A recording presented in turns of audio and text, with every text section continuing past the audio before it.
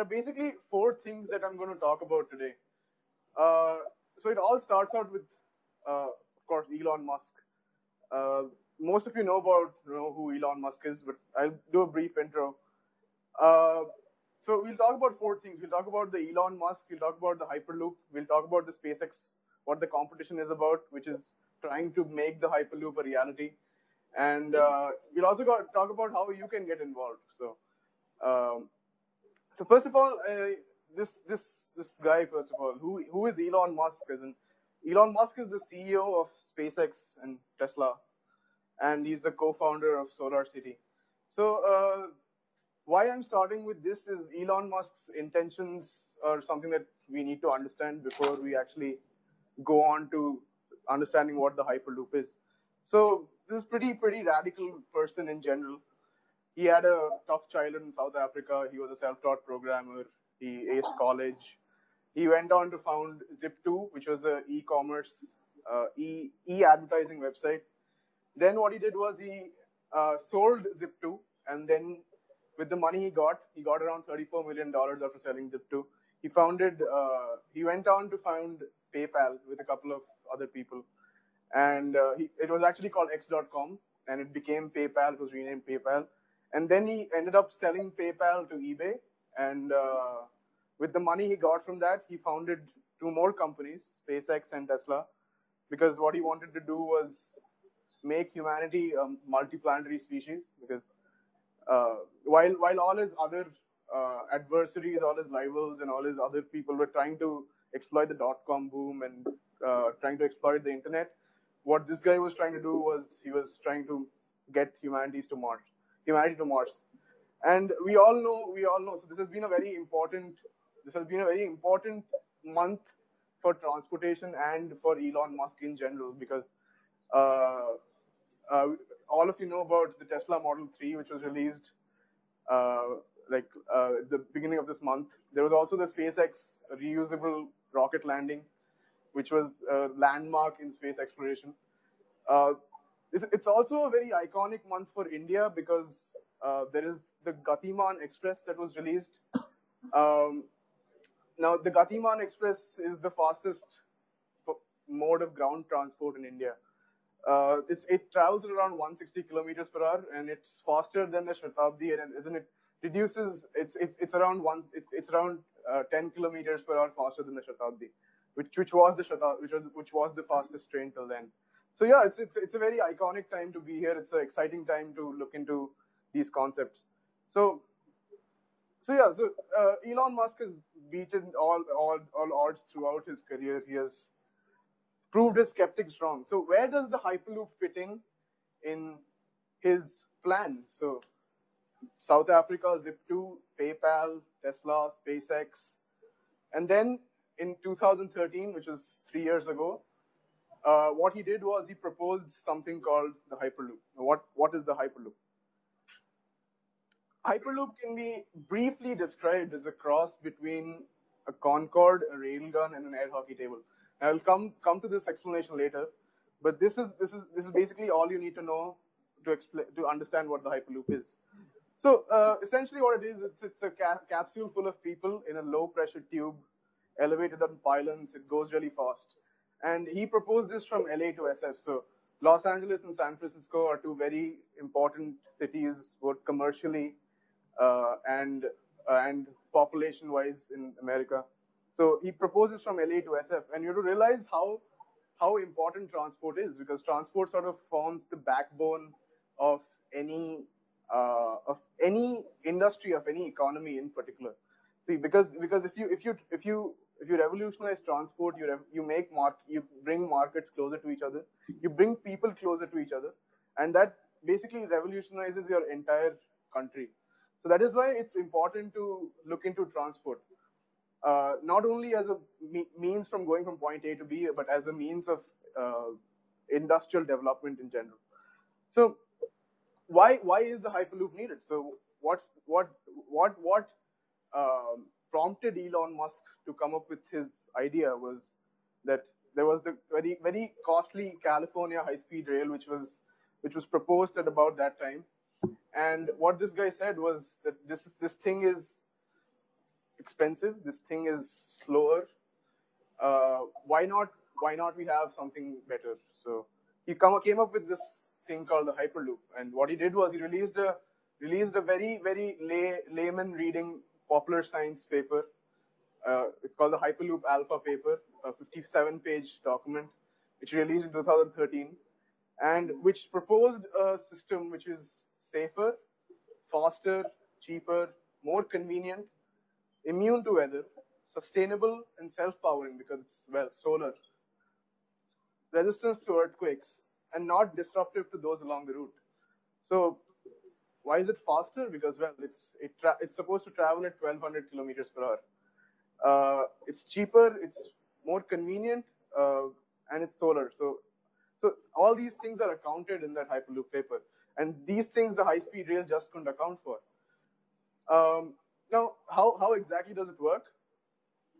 No, I could go into the technicalities. This is what a Hyperloop pod looks like. So you have an inlet at the front, you have a compressor fan, you have a compressor motor, you have places to sit, you have a couple of batteries.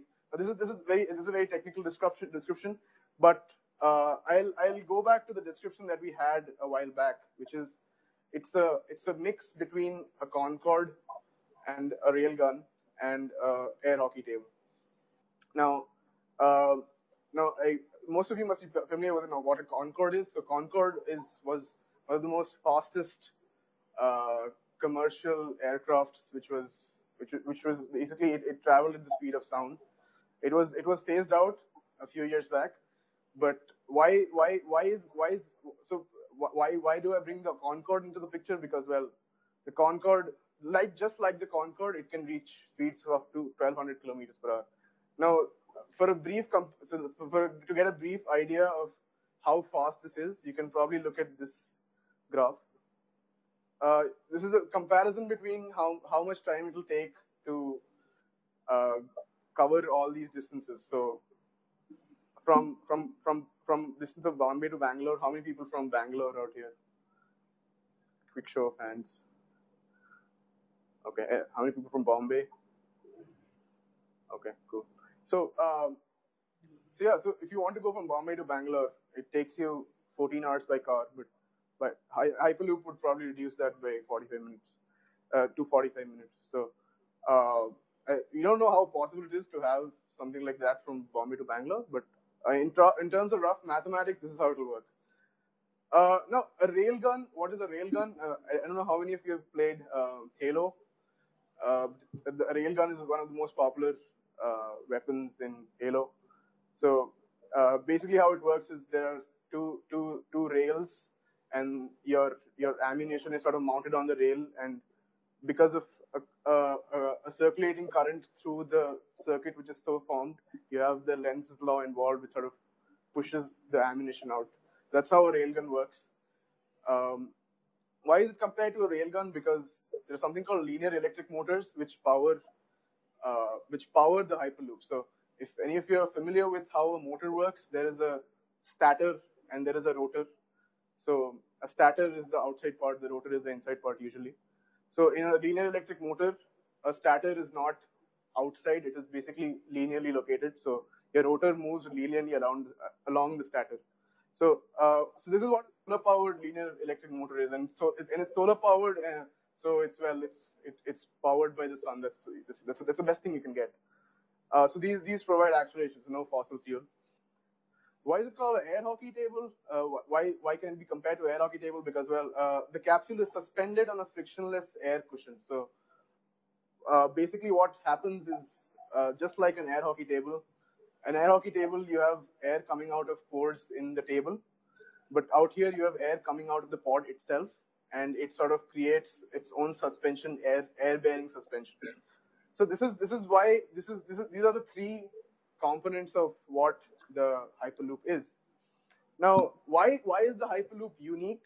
Now, there have been multiple modes of transport proposed like this throughout history, but why this is unique is because this has something called the compressor fan at its nose.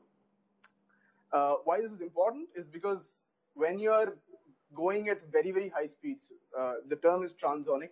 So if you're going at very, very high speeds of 1200 kilometers per hour, what tends to happen is because you're inside a closed tube and there is a pod which is traveling at very high speeds inside the closed tube, it sort of acts like an injection, So it sort of squeezes air in front of it, and because it squeezes air in front of it, there's some sort of deceleration. So the squeezed air does not allow the pod to go as fast as it should.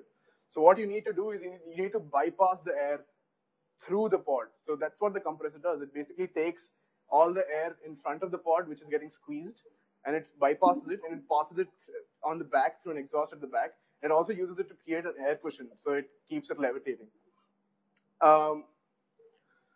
The outside, this is what an airflow around a Hyperloop will look like. So the outside is normal atmospheric pressure, and the inside tube is very, very low pressure. So the inside tube is around 100 pascals.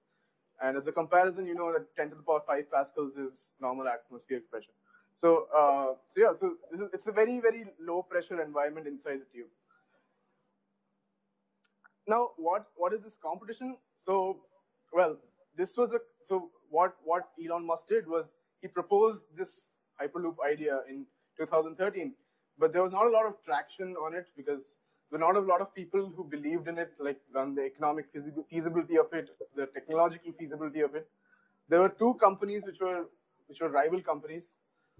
They were working on it, and very, very well-funded companies in Silicon Valley. Hyperloop Transport Tech and Hyperloop Tech, very, very similarly named companies also.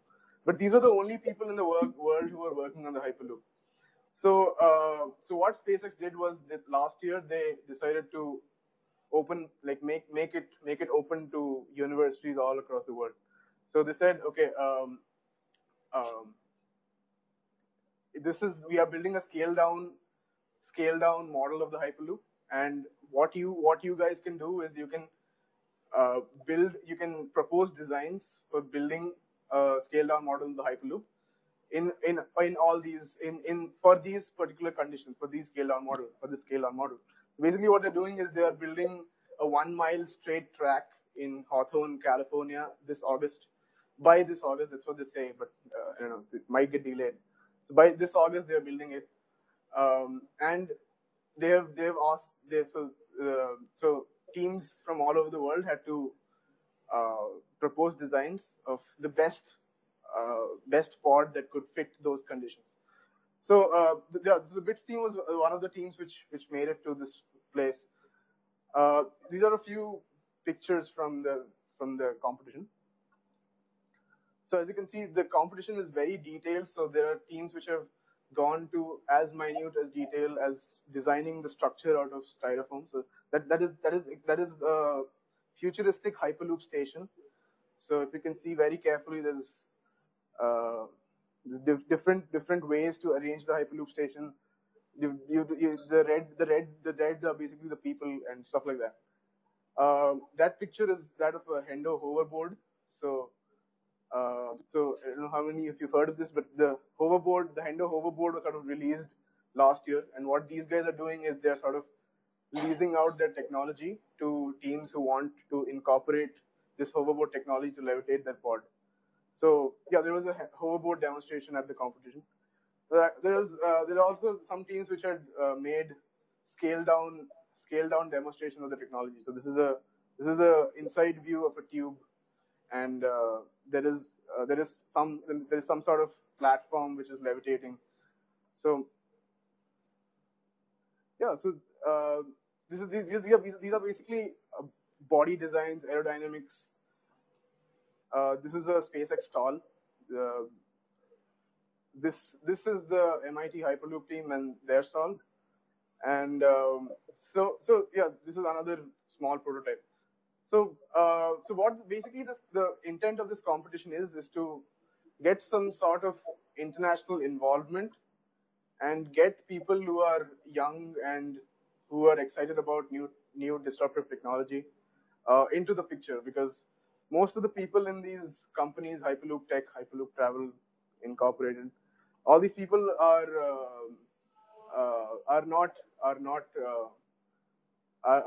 not university students. Basically, they don't have as much access to research facilities or to workshops or to faculty as students have, and they don't have the time, obviously.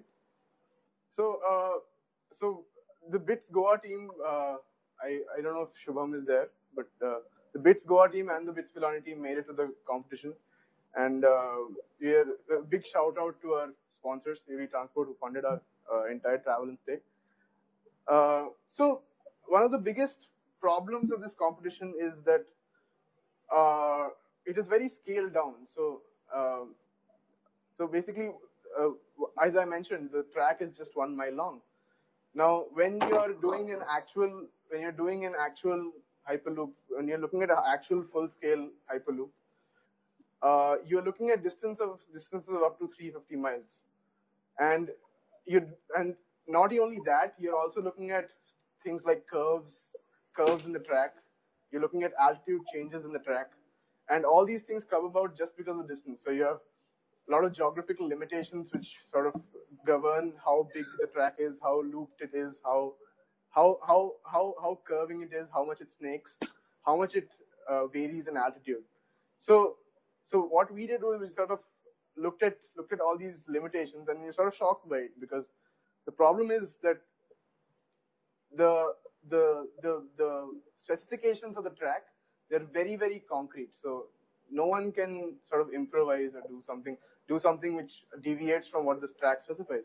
So if you have a 1 mile track, you have to build for that 1 mile track. Now that 1 mile track doesn't have any curves. So if your Hyperloop pod has some functionality which takes care of these curves, for instance, when you're executing a curve, you need to bank your pod so that the passengers inside are comfortable. A lot of bullet trains have this feature. But if you're building just for a 1 mile track, then you don't have to have a feature like this. And unsurprisingly, a lot of teams did not.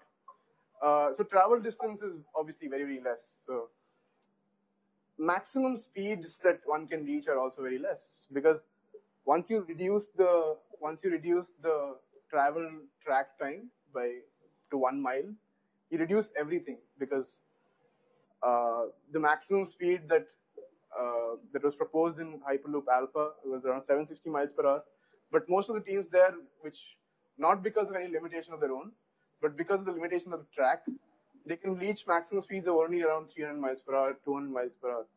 And the problem with this is that once you don't reach the speed domain of 760 miles per hour, you don't encounter the problems that you encounter only in that transonic domain.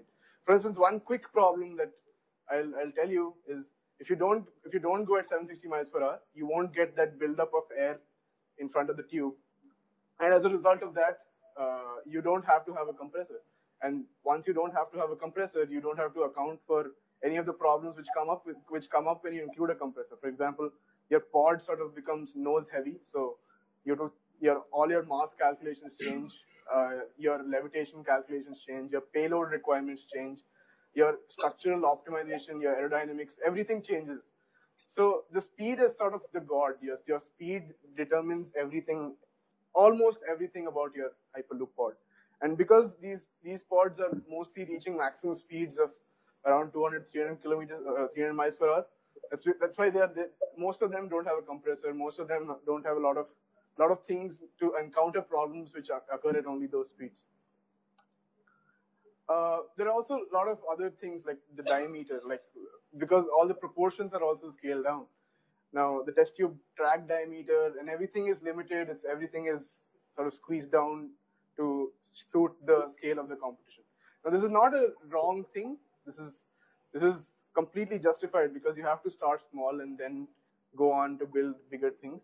But the problem is that there is a huge gap between what the competition scale is and what the full scale is. So there's a huge gap which needs to be bridged. And what our focus was to find as many gaps as possible, and try to scale them as comprehensively as possible, as modularly as possible for any Hyperloop pod design. Now you can realize why this is important, because the competition should not just be a race to win the competition. It should not just be about a race to win it, because ultimately what we're trying to do is build something which helps civilization.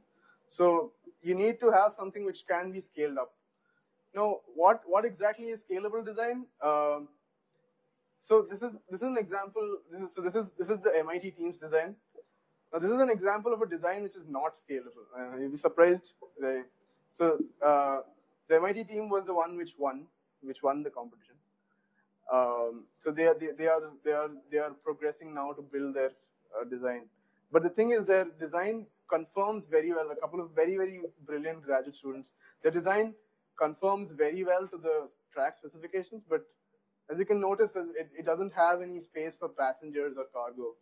So this is not scalable design, because once you blow it out to full operation scale, it won't help. You'll have to change everything. You'll have to change the aerodynamics. You'll have to change the structure. You'll have to change everything to accommodate passengers and cargo in. So this is an example of design which is not scalable. So what we were working on, solutions for scalability.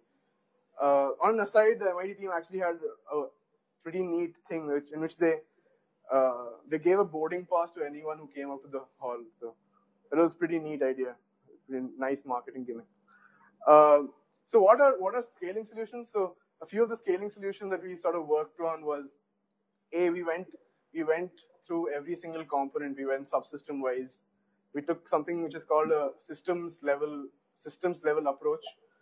So we sort of looked at the Hyperloop in terms of different subsystems. So levitation, propulsion, braking, safety, etc. And we targeted each of them and looked at how, if you blow them out to full scale, how they will change, and how you can tackle these changes. So one of the things that we did was pod banking. So as I said, the Hyperloop pod sort of curves and snakes the track. So you need something which accommodates for these snakes and track. So we came up with different solutions, and one was using halfback arrays.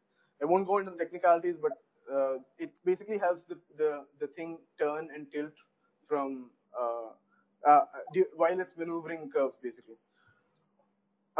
You also looked at supercritical airfoil design. So when you're traveling at very, very high speeds, at 760 miles per hour, we decided to sort of fashion the fuselage in a way so that you get some amount of lift at very, very high speeds, even at the low pressure that is there inside the Hyperloop tube. We also looked at things like cabin design and passenger comfort, because this is not one of the things which was priority numero uno in the competition, but in a full scale pod this will be, because it's one of convincing passengers, convincing old people, convincing young people, convincing business class men and women to board something like the Hyperloop and risk their lives, and to convince them that it's basically not a roller coaster ride is also a huge effort.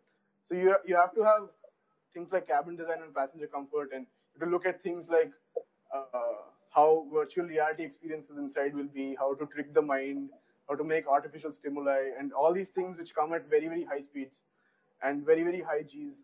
So huge acceleration, huge velocity. So you have to take care of these things.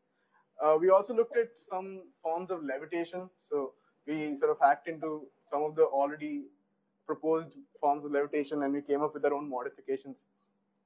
We also looked at very, very minute things like maintenance schedules. So when you actually make a full-scale pod, you can't make it and just let it go. You have to also fashion out how a comprehensive maintenance schedule, weekly, bi-weekly, monthly, annually, and stuff like that. So yeah, these are some of the solutions we worked on. These are so this basically gives you an idea of the stuff that you can work on and that we worked on.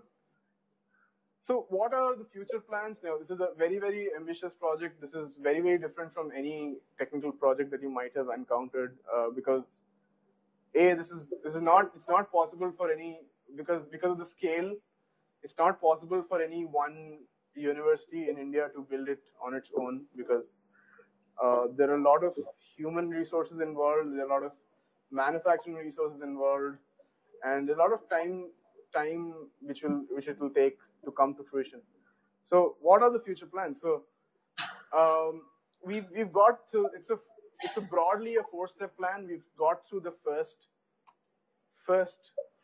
of the plan. So basically, you make it to the SpaceX Design Weekend and present to teams.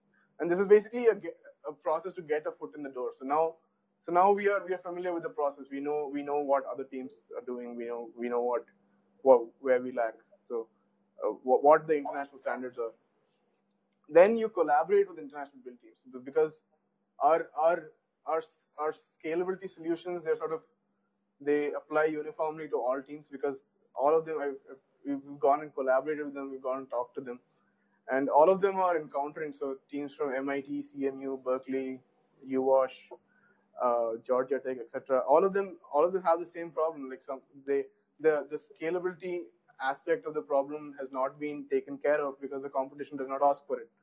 And by helping these teams sort of figure out their scalability, what we are planning to do is essentially find out what works and what doesn't. Now, the problem with universities in India is we don't have funding, so we don't have opportunities to fail a lot. But these people have excellent workshops. These people have excellent faculty, and these people have excellent resources, and they have the money to make multiple test rigs, experiment again and again, and see what works, see what doesn't. So yeah, so working with them is sort of an opportunity for us to realize what works and what doesn't. Simultaneous plan right next to it is expand to university in India, which is happening right now. So yeah, this seminar happened in BITS Pilani a while back. Now it's happening in Goa and Hyderabad. So BITS campuses, there are no IITs involved in the competition, and getting them in is also a very good idea, because you get in government funding, and you get in, once the IITs are involved, their credibility sort of increases, and you get corporate sponsors and stuff like that, and other private universities, obviously. So yeah, so you get access to human and manufacturing resources. Then you create a sort of a pan-India initiative. You get corporate sponsors and industry experts involved, because this is something which will take a lot of adults also involved. So yeah, so it's a pretty elaborate plan to build a working Hyperloop pod. But this is one of the ways that we've sort of contemplated and thought about how to go about these things. So who can get involved? Now, this is a question that I'm asked because because when you look at the thing, it sort of basically looks like a mechanical engineering challenge. But the good news is with a problem as vast as the Hyperloop, there is no one field or one discipline that can help out. I'll give you a quick idea of exactly how multidisciplinary this challenge is. So if you're from different fields, you can sort of listen to me and sort of try to figure out, and I'll try to sort of walk you through this multidisciplinary problem. So this problem is a route optimization problem. Now, what a route optimization problem is given a point A and B. What is the most optimum route a Hyperloop can travel from point A and B? This is not a trivial problem, because once you have the optimum route, you know you can calculate, and you know exactly what the economic feasibility of the Hyperloop is. And the economic feasibility of the Hyperloop is a huge part of the whole process of convincing different patrons, governments, sponsors to come aboard the project. So I'll sort of walk you through what this problem is. If there are any computer scientists in the room, you must be familiar with discrete optimization problems, as in any competitive programming experience if we might have. So this is not a discrete optimization problem. So a discrete optimization problem would be something like a grid given to you with some factors, and you have to find, and given those factors, you have to find the optimum path from one point of the grid to another point of the grid. Now, why this is different is because there's no grid, there's no discrete structure. It's a continuous domain. So when you're optimizing route from A to B, you have problems like trees, mountains, oceans, existing civic infrastructure, rivers, and once you've dealt with all those problems, you have other problems like how curved should the track be at different points? Because if it's too curved and it's traveling at very high speeds, then centrifugal force will basically make it some sort of buff ride. People will vomit all over the place. You don't want just astronauts to board the Hyperloop. trained astronauts. So we wanted so your route optimization will involve careful calculation of exactly how curved it will be at different points. Now, how curved it will be at different points will determine what velocity it will have at different points. Now, this in turn will determine what. So now it's like an economics problem. So now once you have a point A and B, you need economics to figure out if it's possible, if it's more feasible than say having a plane between point A and B, or having some car system between A and B. Because if there's a huge mountain range between point A and B, it doesn't make sense to have an Hyperloop. You might as well fly a plane between point A and B. So now it's an economics problem. How does it sort of go into other fields? Okay, so once you're determining the track, you need to figure out what exactly is the footprint of the Hyperloop. So how much existing civic infrastructure it's actually disturbing. How do you determine that? You sort of have to measure out what the base of the pylon is on which the tube is sort of lifted. The tube is elevated above the ground, right? So what the shape of that base is, what the height of that pylon is, that is the civil engineering problem. So you need people from sort of all fields to come together and contribute expertise to something like this, for something like this to come to fruition. So yeah, this was a basic example of what a route optimization problem is, and how multidisciplinary this is. Now, why should you be involved? Now, there are many big reasons I could drop. The first of all is it's large scale, high profile, futuristic technology. It's going to affect big things, big people, big markets, big economies all over the world. And it's a good idea. It feels nice to be part of a big thing. So yeah, it's a large scale, high profile, futuristic technology that promises to change the world. And by contributing to scaling problems, I think it's a very direct way to affect it, because almost no one in the world is working on scalability issues. You get to interact and engage directly with SpaceX and Tesla engineers. Now, I'm mentioning all these things because all our team members, my team members, we all have gone through all these things. So hence we know how it's an opportunity for anyone getting involved to do this. So yeah, so you get to interact and engage directly with SpaceX and Tesla engineers. Now, this is sort of the only opportunity of this kind in India, because SpaceX is a space exploration thing, so it will never come to India to do anything. Tesla has very cleverly skirted India for a long time. They wanted to build their gigafactory lithium-ion factories in Asia somewhere, and even though Modi visited Musk a couple of times, they conveniently skirted India and decided to build their lithium-ion factories and their car factories in China and Japan. So yeah, so it's not there are not a lot of opportunities to get involved with these people, and these are very brilliant people. As in, it's all over the news, the sort of stuff they're doing with SpaceX and Tesla and stuff like that. Be responsible for the Hyperloop being built in India. This is important because there is currently no other body working on this, because they don't have any initiative. There are a couple of other teams from India who qualified. The problem is that there is no incentive for them to work, but we're sort of working on scaling problems, which is sort of a long-term problem. The problem will come about when the competition gets over. So the competition is happening right now, and pods are building right now, and the scaling problem will come about when they actually build the pod, and they need to scale it up in the future. It's also an opportunity to work on a very multidisciplinary problem. So getting involved with economics, civil engineering, chemical engineering, heat transfer, material science, computer science, mechanical engineering, obviously, electrical engineering, and learning about a host of different fields in a very short time. So like there are huge steep learning curves which are involved, which I personally find very exciting. Obviously, collaborate and interact with students from top engineering universities around the world.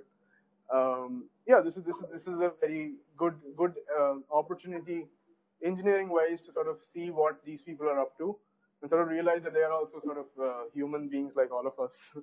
they don't have antennae and they don't spout smoke. So yeah, so obviously the last one is my favorite. Meet Elon Musk. So so Elon Musk sort of did a cameo at the competition. He wasn't supposed to be there, but he just turned up. And I don't know if you can see the video. Can you hear it?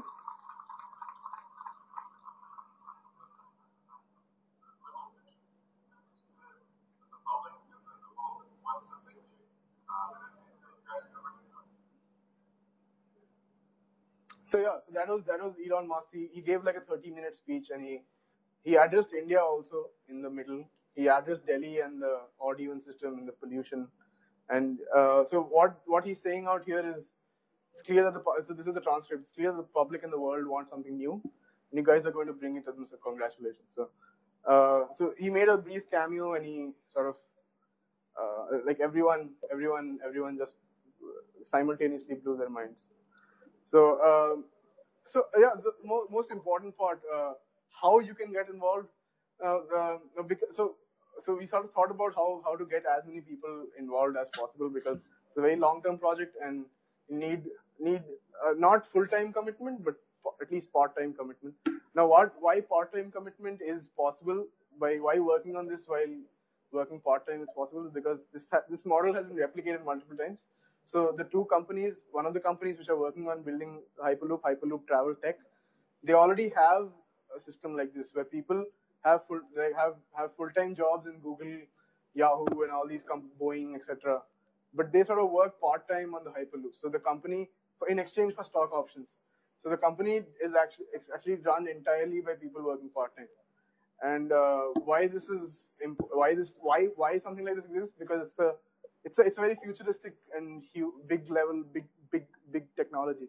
Now I'll give an example of why transport itself is important. So in America, in the early 1900s, in the late 1800s, this guy called Vanderbilt came up, and he was the guy who was responsible for setting up the steam engine network. And why the steam engine network was important is because the steam engine network instantly made it easier for coal to be transported from point A to point B. And once you have coal being transferred fast from point A to point B, you have industries which work faster. You have manufacturing processes which are streamlined. You have everything which is happening at a faster pace, just because you can get coal from point A to point B. And once the steam engine and the entire network of railways was set up, you had other industries which came up just to support that network. And so the coal industry boomed, the petroleum industry boomed, the steam engine industry boomed, and everything else obviously boomed, because you get markets closer to each other. You affect the economy as a whole. So it becomes easier for me to transport steel from point A to B. So that is why it's important to get involved in huge disruptive technology like this. How you can get involved now? What basically you have to do is submit something called a strawman proposal. Now, what a strawman proposal is, it's basically it's a starting point in the evolution of any project. So it's a very simple draft proposal, which is not meant to be a solution to a problem. It's more related to finding the problem and generating discussions of its advantages and disadvantages. So a strawman how the evolution of a strawman proposal works is, it's first a strawman proposal, and then it becomes a woodman proposal, and then it becomes an iron man proposal. So that's how it works. So the strawman proposal should be grammatically of this form. So for any of you who want to note this down, and I think, don't worry. I've given link out here. This link, bit.ly/bits Hyperloop join. You just have to remember this link. Everything I say from here on about processes to get involved has been mentioned verbatim in this link. So don't worry about jotting this down or anything. It's just an explanation of what this concept is, what this concept of strawman proposals is. You can find everything at this link, bit.ly/bits hyperloop-join. So yeah, so it should be grammatically of this form. I want to use dash to dash. Now there are two blanks out here. So as I said, a strong proposal is a very, very simple boiled down statement. So it doesn't have to be in fancy language or fancy words. What it should be is there should be some thought involved in what blank 1 is and what blank 2 is. So blank 1 should be a skill set, an area of knowledge or a field of interest or a technique or method that you're very familiar with yourself and which you can describe in detail. Now, and blank 2 should be a problem related to the Hyperloop in any way. So as I mentioned, Elon Musk has a 57-page Hyperloop paper. It's a good place to start. So you can look at the contents page there. It should be a problem related to the Hyperloop in any way. Now this might sound a little vague, but I'll give you an example to sort of understand what Strawman proposals look like. So yeah, this is a simple Strawman problem. I want to use my knowledge of vibrational modes to determine pylon dimensions for the Hyperloop tube. Now you can realize why by looking at this, you can realize how much of a blank open-ended canvas the Strawman proposal is. You can be a first-year student who has only done his Meow courses, and you can still be involved if you know your vibrational modes very well, and you can sort of learn how you can always be taught. Like everyone's learning from scratch here. It's a huge steep learning curve, but everyone's learning from scratch here. So yeah, so you can say, okay, I want to use my knowledge of vibrational modes to determine pylon dimensions for the Hyperloop tube. Now, why vibrational modes are important? Because if you have a structure like this, the three-pronged thing, when an earthquake happens or when some sort of movement happens, it tends to vibrate, and you need to know exactly how the thing is dimensioned out, what are the structural requirements, so that it doesn't like vibrate in resonance and sort of break. So this is a sort of mathematics, civil engineering problem. So I want to use my knowledge of vibrational modes. If you go one step down, something even more simpler, I want to use my experience solving JE thermal expansion problems to figure out how temperature changes will affect the size of the defect or the gap in the Hyperloop tube. I'm sure all of you have done that JE expansion problem, which is about a ring, and there's a gap in the ring, and it says, okay, I apply this much heat or I apply this much temperature difference to the ring, and you have to figure out, if the gap increases or decreases. And there are various versions and variations to this problem. It turns out that is not just MCQ problem. That can be used, extrapolated further, and can be used in something as big as the Hyperloop too. Now this is a fun one. I want to use my experience playing video games to imagine virtual reality experiences that will make people inside the Hyperloop comfortable. This is important because this is again come under the cabin design and passenger comfort domain. So when you have people traveling at such high speeds, you don't want them to feel like they're traveling at those high speeds, because that's terrifying. So you do something like if any of you have come across the Oculus Rift or stuff like that, you use visual stimuli to replace inertial stimuli. It's difficult, but it's possible to some extent. It has been done. So you basically fashion the virtual reality experiences of someone inside the Hyperloop. So as you can see, the blank 1 is something that someone is familiar with, and blank 2 is something related to the Hyperloop. Now, you don't exactly have to detail the entire solution, because that's going to be a very, very difficult problem. But you just have to frame this statement. So it's everything is boiled down to framing this statement. Now, as I said, it's multidisciplinary, so proposals don't always have to be engineering related. For instance, I want to use my knowledge of behavior psychology to make the cabin of the Hyperloop comfortable with children and senior citizens. This is a very, very valid problem. How do I figure out how a senior citizen will react to huge speeds, or how do I make it more comfortable for them? How do I fashion basically user experience? So you can also make it go as technical as you want. You can see how open-ended this is, because you use as much jargon as you want, and you can use as less jargon as you want, and you can get across, and you can make a very, very, very, very valid argument. So I want to use my experience with creating Pug matrices to compare economic feasibility of the Hyperloop with other modes of transport. Now this is slightly jargonized. A Pug matrix is essentially a matrix which just lists out different options, and you compare them. It's one way to compare them just directly. Economics people in the crowd would know, probably.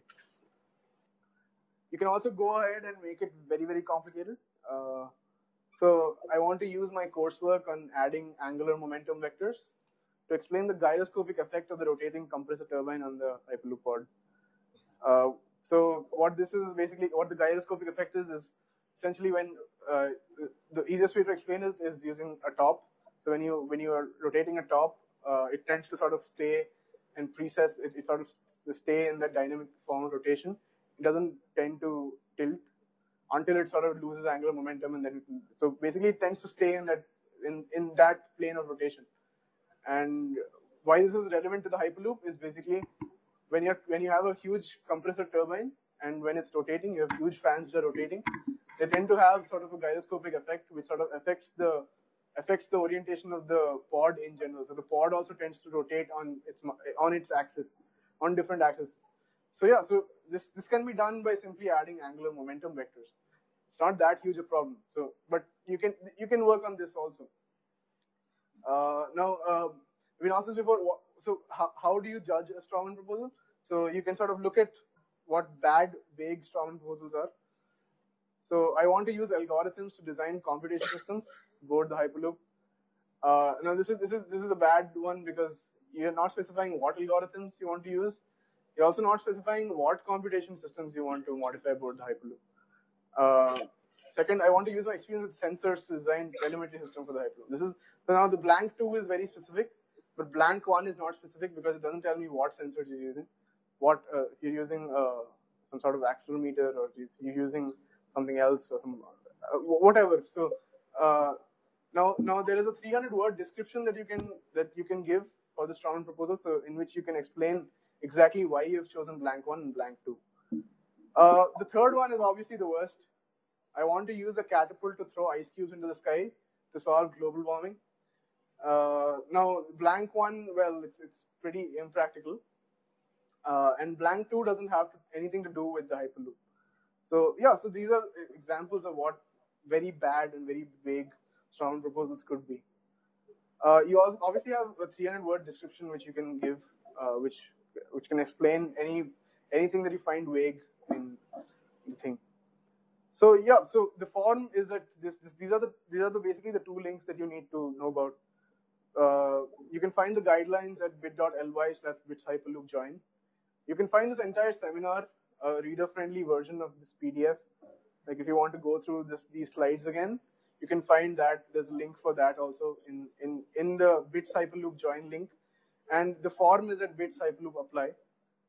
You can also submit a Google Doc link containing a 300-word description. So if you want to include stuff like images, media, or anything, you can put it on a Google Doc and submit the Google Doc link. Make it public, of course, and then submit the Google Doc link. And you should submit before 29th April. Like it's before the Compres. It will help people out. So yeah, big thank you to BITS Embryo, Aparna, Nimisha, and all Chaitanya, all these people. They did this they organized this in like 2 days. So big thank you to them.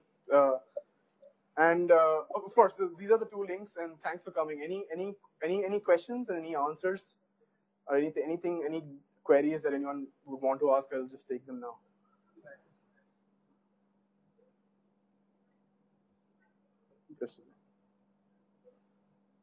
Any questions?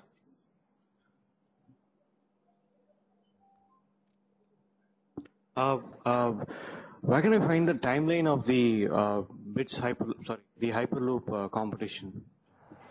The Hyperloop competition. So there is this thing. There is this link called hyperloop.tamu.edu. You can either go to that, or you can just check out the Wikipedia link online.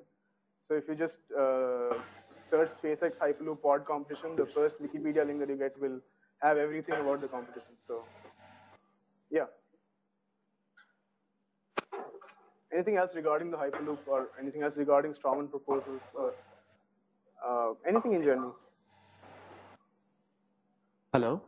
Yeah. So by partial requirement, you mean 3 to 4 hours a week, or is it more? So it's all up to you, as in however much time you can put in. There's no strong arming people into getting involved, because it's purely a passion based thing, because the rewards are uncertain and they are, but the sort of what you get in the future is it's I think it's worth it. So we're not exactly sure right now how much time you'll have to get involved. But during the vacations, if you have time, if you're on your PS or you have nothing to do, I think that's a huge time to look at in terms of how much time you can get involved.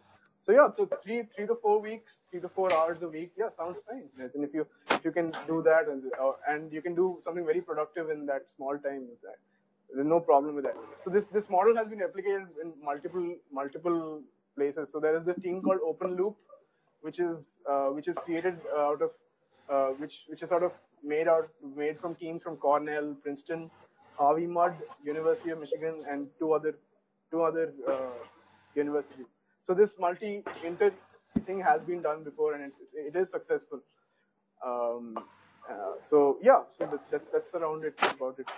Is there any follow-up question or anything in particular? Anyone else? Where can we find many more details about the Hyperloop, like the acceleration, the deceleration distances and all? Acceleration, deceleration distances of what? For acquiring complete speed. Of the competition or the Hyperloop? Of the full-scale model. So the full-scale model, I think what you're referring to is something known as the velocity profile. Is that what you're referring to? So it's basically what the velocity will be with relation to time. So all this you can find in the Hyperloop alpha paper. It's not very technically written. It's sort of like layman introduction to the Hyperloop. So you don't need to worry about technicalities. So there are also like a little search on the internet, and you'll get multiple resources. There's been some studies by NASA done on sizing models for the Hyperloop, and there are multiple people who have been working on it even before the competition. So yeah. So anything else?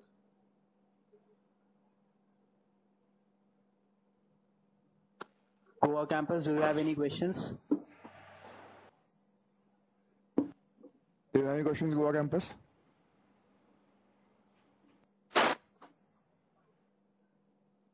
No. No, cool. So so thanks a lot for coming. Hyderabad campus, no questions more? No more questions?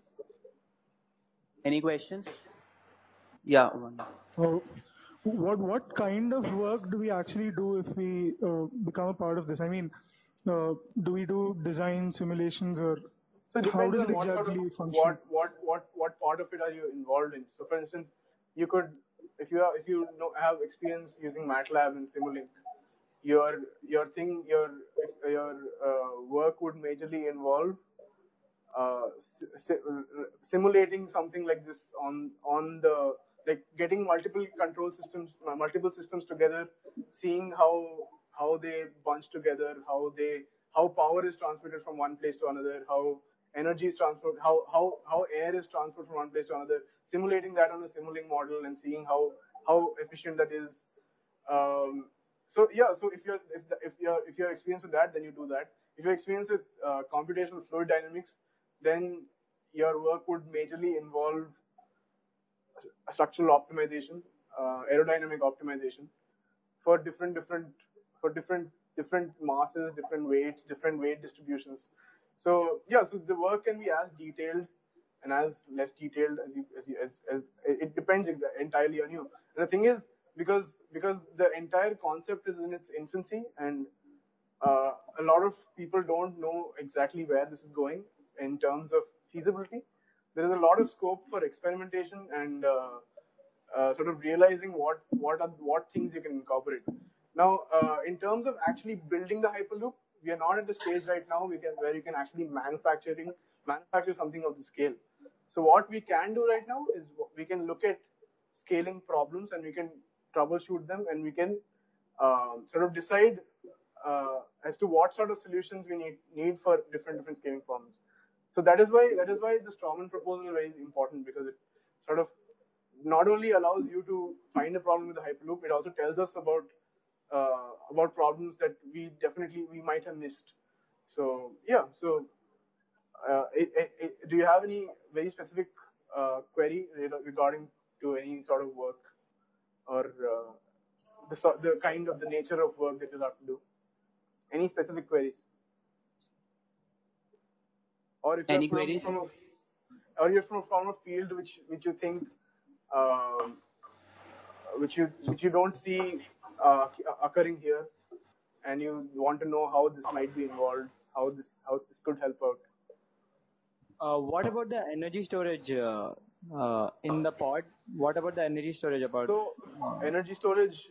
So if you want to go and check later, the sections of the Hyperloop paper are I think 4.1.3, and it's essentially lithium-ion batteries. So energy storage is a huge component of the pod, but it's not explored in a lot of detail in the Hyperloop alpha paper. There are just 2 paragraphs on it. So, is there any specific we want to know about the energy storage? No. Why can't you put the people to sleep? Wouldn't it be much cheaper? What? Why can't you put the people to sleep? Wouldn't it be much cheaper? Why can't we put people To sleep. Why can't He's asking why can't we put people to sleep while they're in the Hyperloop? Wouldn't it be much cheaper? The travel time is very less. It's 30 minutes. As in, I think you're talking about how it's done in a lot of space movies, in which the people go into hibernation and they don't. No. So the problem with putting people to sleep is it's a very huge process. So you'll have to have some sort of anesthetic, and anesthetics take a lot of time to settle in and a lot of time to. As in, you can just think it out and imagine businessmen who want to get to a meeting in 30 minutes and they don't want to go to sleep and then deal with the effects of grogginess and stuff like that. They don't want to be groggy and stuff. So yeah. Excuse me. Yeah. For the competition, like, are we just going to consider the problem statement of competition, or are we going to consider the scalability also? Yeah. So our team is currently entirely focusing on the scalability problem, because currently we don't. So there's a difference between what the competition asks and what scalability problems we need. So the competition asks you to. There's a specification as to how big the tube is. The specification as to how long the track is. The specification as to where you have to brake, where you have to start. The specification as to what the track is. So the competition is very limited, so to say. Now Elon Musk in his thing said that there would be future iterations of this competition, because this is a process which keeps on adding. So any flaws which get sorted, which get noticed during this iteration of the competition, will get fixed in the next iteration. So in this process, in this iteration of the competition, we are just dealing with scalability issues. But in future iterations, when we are a bigger team, I think we'll have the capabilities to actually think about building a pod, manufacturing a pod here in this country. So yeah. So does that answer your question? Yeah. Cool. Yeah. Good. Yeah. Anything else?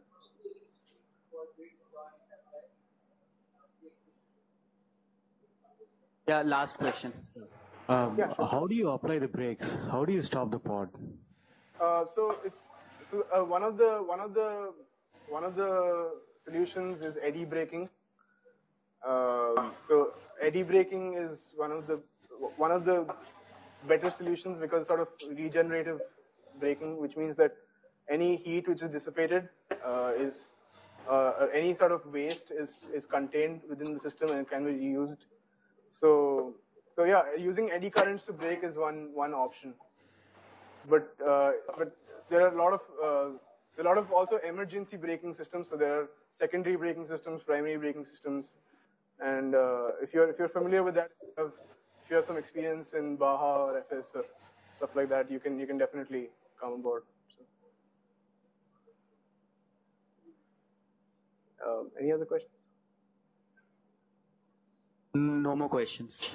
Okay, cool. So these two links and this hopefully this seminar I'll ask people to send it to everyone through root mail. So by maximum tomorrow. So if you missed out on anything or if you want to go through these things again, then you're welcome to go, and don't hesitate to mail. So the email ID is scale@bitshyperloop.org. If you have any questions or have any problems, just don't hesitate to mail. Thank you so much for coming. Bye. Thank you. Yeah. Closing item.